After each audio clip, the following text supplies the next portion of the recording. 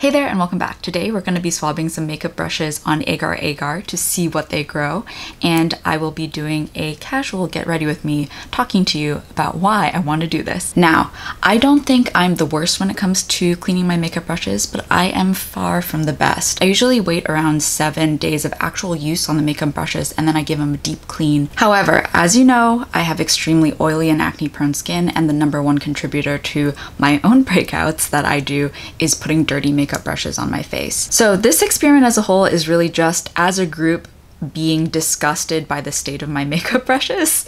And maybe this isn't the best thing to put on the internet, but if anyone watches this video and is like, I'm going to wash my makeup brushes right now, I'll consider it a success. I've just finished putting on my last steps of skincare. I'm using the Calming Day Moisturizer from No Beauty and topping off with 2 finger lengths of Dr. G's Medi UV Ultra Sun SPF 50 plus PA+++++. A fun fact of this product is my friend told me that the Korean military uses it, and if it's good enough for the Korean military in order to spend some government money on it, it's good enough for me. There are a lot of variables that I've thought of that I'm not controlling for in this agar agar experiment. I'm not controlling for synthetic versus natural bristles. I'm not controlling for age of the makeup or age of the brush.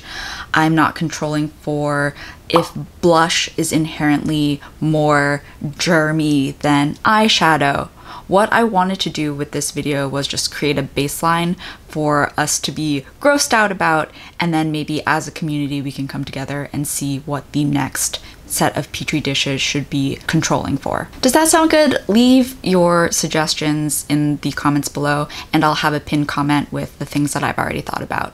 Another thing that I wanted to do was actually use these agar plates on different brush cleaning methods to see which ones were the most effective in rendering, you know, brushes cleanly. Because after you wash them once, are there a bunch of unseen microorganisms that manage to survive your brush cleansing? Maybe, probably. And I want to see it grow on the agar agar plate. I hope you don't mind this more casual tone. I just wanted to, you know, show you that I'm actually using these brushes that I'm swiping on the agar on my face. One last time. This is like my max in terms of like letting the brushes linger on my skin. Hey there, it is Editing Justine, and I stopped on this very flattering frame to let you know the rest of the Get Ready With Me is a bit of a fever dream. So if you want to skip through that and get straight to the experiment, I'll have a timestamp for you below. But if you want to see a woman in crisis put on makeup, keep watching. And I also wanted to show you how uneven my eyebrows are. No, I didn't draw them on that uneven. They are, my face is uneven. I'm like, what am I doing? I don't know. Do I describe it? Do I do the thing where I hold it up like this? I don't know. Generally, when I do my makeup, I like to start with my base, and then I add in a little bit of a highlight to hopefully distract from my completely uneven eyebrows. I am going to eat dinner with my sister later tonight, and sometimes you just want to look dolled up, you know, even if you're just going to see your sister. Because, like, life's too short, you know? You gotta look hot for each other. Gotta look hot for each other. I got this from Korea. It is a glitter bomb. I think it just adds, like, really nice dimension to the eye. Oh god. Oh god, I put the glitter straight in my eyebrow? That's cool? That's cool? That is the glitter look. The look. I'm doing this all out of order because I'm being videotaped, and somehow that makes me feel not normal. So I'm just gonna give myself a little bit more definition with these little brushes. And I feel like my face is so tiny, it really helps to use smaller brushes to contour and stuff. And that's like something that I only learned like yesterday. So when I was a young boy, I was just going around with like a dark highlight and just being like, this is hot. My face is chiseled. But then it just being like a brown stripe on my face, and I'm like, that's how it's supposed to look. So I'm gonna try and contour my nose. This is something that I've only started doing recently, so I'm not very good at it. I'm gonna be handsome Squidward, and I know it. Again, I find like a super teeny tiny brush with like this helps, because if you mess up on this, you kind of mess up a super teeny tiny amount. I don't know. But then I take my other brush and I go back and blend it a little. But then I don't know how people blend, because I just like blend it so you can't see it anymore. So then I'm just like, what was even the point of the contour? Is that better? Does my nose look more contoured? I feel like I contoured it like am I? My head is straight up. Yeah, my nose is crooked. Okay, good to know. Good to know. I feel like I only learned recently I'm not supposed to put blush like on the apples of my cheeks, but like more kind of like around the face. Again, all the makeup girls can freaking roast me in the chat, but like hopefully it's okay. And because my face is so freaking uneven, I usually take a big brush like this and I kind of take a translucent powder and like swipe it all over my face. And I know I could bake. I sometimes bake, but I do this more for blending everything so I don't look super terrible with like really harsh lines. And that is the look. I don't know how much didn't record, but I have a feeling it wasn't a very good get ready with me. The only thing that I really wanted to show you through all of that was that these brushes did touch my face and I achieved this look with them. I am going to do a quick roll call of all the things that we're going to be swabbing. A Real Techniques makeup sponge, the Real Techniques blush brush with synthetic bristles, the Real Techniques setting brush with synthetic bristles, the Reefer 01 eyeshadow brush with natural bristles, the Sephora Pro eyebrow brush with synthetic bristles, Chantecaille's eye perfector with natural bristles, Hakuhodo x Sephora's highlighter brush with natural bristles, e.l.f.'s professional blending eye brush that has synthetic bristles, this random little brush that I've had forever that is natural bristles, and another random little brush that I've had forever with synthetic bristles. Okay, so this is how I'm gonna swab everything. 2 of the agar plates from Amazon actually started growing stuff before I even opened the packaging, so I assumed they weren't sterile, but nothing else has started growing anything, and I've been sitting on these plates for a while, so again, I assume that they're sterile, but for the sake of control, I'm just gonna leave this one unswabbed and see how the rest grow in comparison to that. Again, so many disclaimers. There are so many variables that I haven't accounted for. This is just for fun for all of us. So let's just start swabbing here and hope for the best.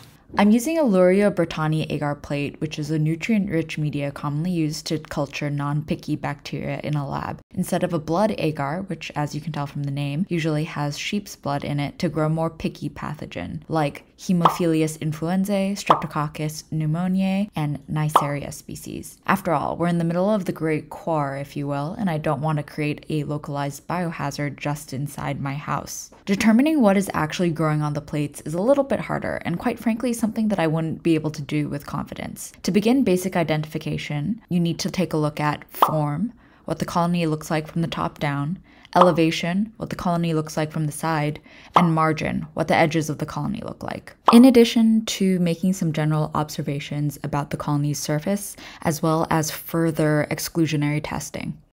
10 seconds later. This is day 1. Here's what they look like with my awkward handwriting. See you in the next one. Day 2. Reefer eyeshadow brush, the contour nose brush, and the sponge, my highlighter and blush, as well as the translucent powder brush have all started growing.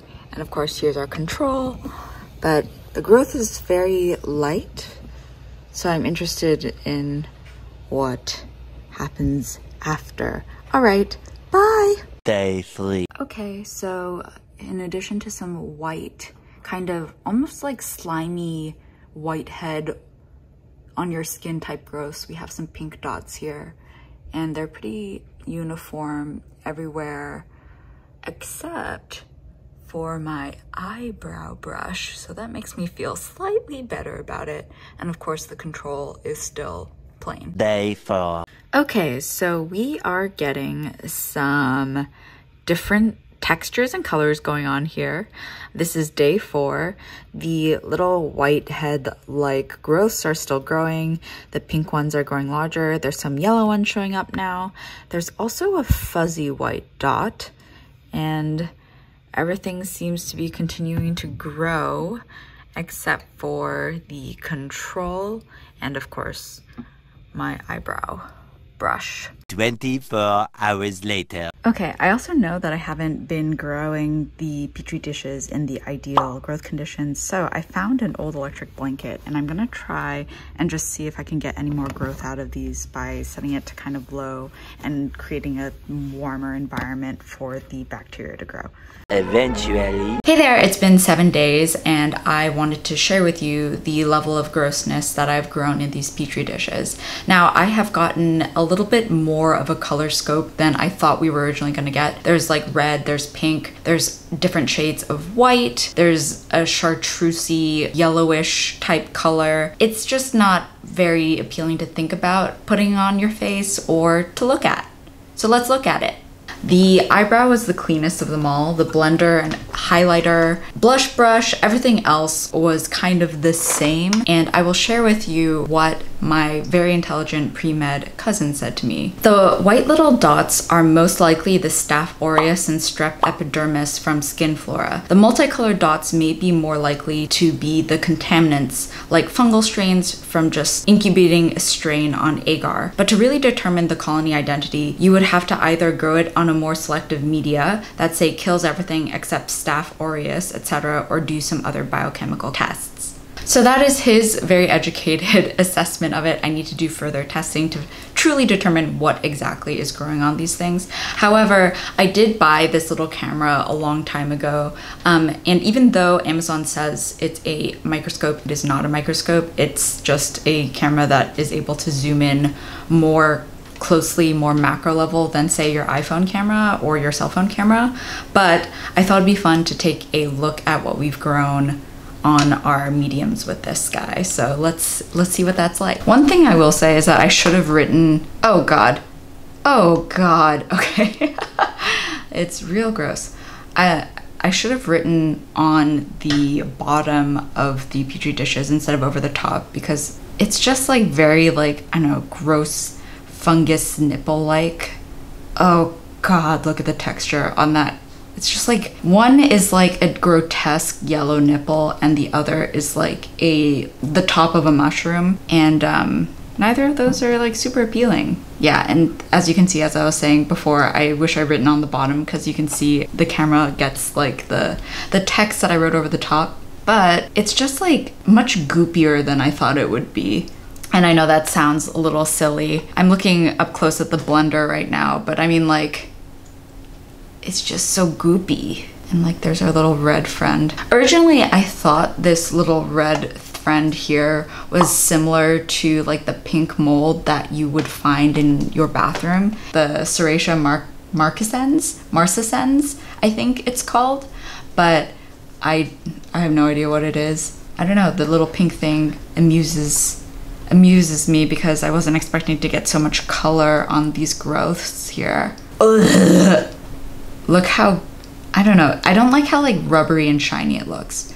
And it looks like a nipple. Anyway, I'm getting off topic. Ugh, it's disgusting and wrinkly. I hate it, but I can't stop looking at it. And like, this one is like fuzzy and white. It's probably fungus, which is again, very great to think about putting on my face. But the one that looks most different just from eye level is this thing. I think it's probably another fungus here, but it's just like really like flaky looking. It looks like a big blob of earwax, actually, not to be like disgusting about looking at mold and bacteria, but it looks like earwax. And ugh, I don't know, it makes me I don't know. Like, again, you're not like missing much because it's like a lot of the same bacteria has been growing from the same places because I have one face. I know that might shock you, but yeah, a lot of the bacteria is the same. It's just, I don't know, it's just really gross. And I know I should be providing like more colorful freaking commentary, but like I just can't get over the colors and the textures. Like, ugh. I don't know, man. Ugh. Just wash your makeup brushes, I guess. Okay, so I'm not gonna bore you with footage of the same thing, but it is interesting to me that it's not gross when I'm looking at it in a petri dish like this, but the second that I bring a magnifier to it and I see all the cracks and crevices of what we've grown, it disgusts me, and I think I'm going to turn off the camera and wash my makeup brushes right after this, and I suggest that you do the same. Unfortunately, like my cousin and I have mentioned before, we can't tell the specific strains of fungus or bacteria that we've grown here without further testing. So take a look, and if you're a microbiologist or, you know, someone who really enjoys fungus and knows these bacterial colonies or fungus colonies like the back of your hand and can identify them on site, please leave them in the comments below. I'm very curious to see what these are. But otherwise, thank you so very much for spending some part of your day with me, and feel free to consider subscribing, liking, commenting, all that stuff, and I will see you in the next one. Bye. Okay, as you're getting ready with me, you'll notice that I'm not a makeup guru. I don't really have a rhyme or reason for how I do things, but the main point of this video, and the most important point of this video, I need to wet this. Okay, hold on, I'll be right back.